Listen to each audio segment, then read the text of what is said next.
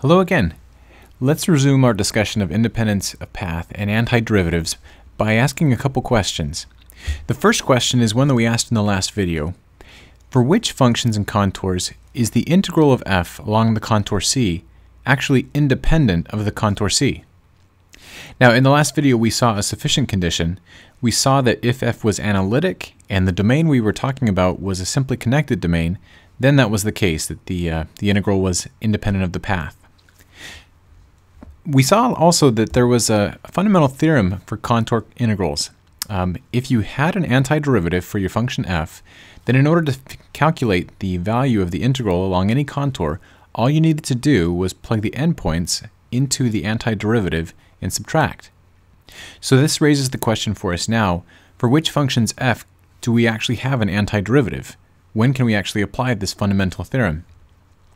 Well, we're going to talk about both of these, and we'll see that actually these questions are related. The question of whether you have an independence of path property and whether there's an antiderivative. And the connection is this. Suppose that f is continuous on a domain D. Then the function having an antiderivative will happen if and only if the function's integral is independent of the path taken between the two endpoints.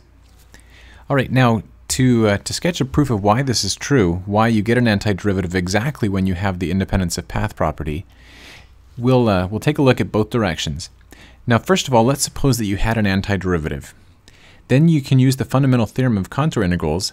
You know that because the antiderivative is there, you can just evaluate the difference of the antiderivative's value at the endpoints.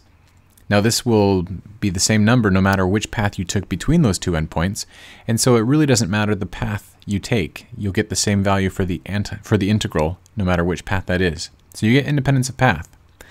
Now for the converse implication, we want to start by assuming that we have independence of path and then show that there is an antiderivative.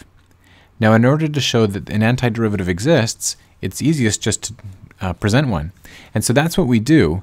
We're going to define the function capital F to be the integral, the contour integral from z0 to z of f of w dw, where w is a complex variable. Now because we have the independence of paths property, we don't necessarily need to specify which path this is.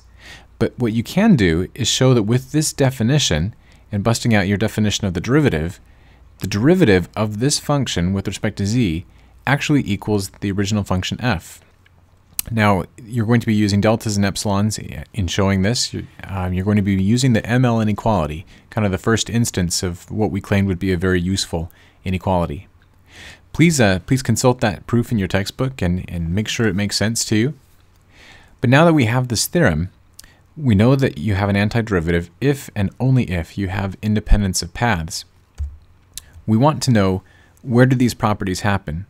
We know that for a given function and a given domain, they'll either both be true or they'll both be false, but we'd like to know when are they true and when are they false. Well, let's go back to that property we mentioned just a minute ago. We knew that you had the independence of path property if your function was analytic and the domain you were talking about was simply connected. So putting that together, we can say that one way you can have these properties is for the function f to be analytic in a simply connected domain. In that case, you will have an antiderivative for the function in that domain. All right, so as we end this video, let's just keep in mind there are a lot of functions out there for which we don't know how to take antiderivatives, just as was the case in first semester calculus. Here's an example of a function e to the minus z squared, and you may not know what an antiderivative one should look like, but because this function is analytic, actually it's entire, there should be an antiderivative. Well, what's the antiderivative? Well, we're not going to get fancy. We're just going to use that idea from the proof. We're just going to take the integral from 0 to z of f of w dw. Now, in order to evaluate this, you would have to maybe use a numerical approximation or whatever, but it is an expression for an honest-to-goodness antiderivative. So keep that in mind. In the next video, we're going to take a look at some of the fine print. We'll see what can go wrong if you're not satisfying some of the conditions we've talked about for these theorems. See you then.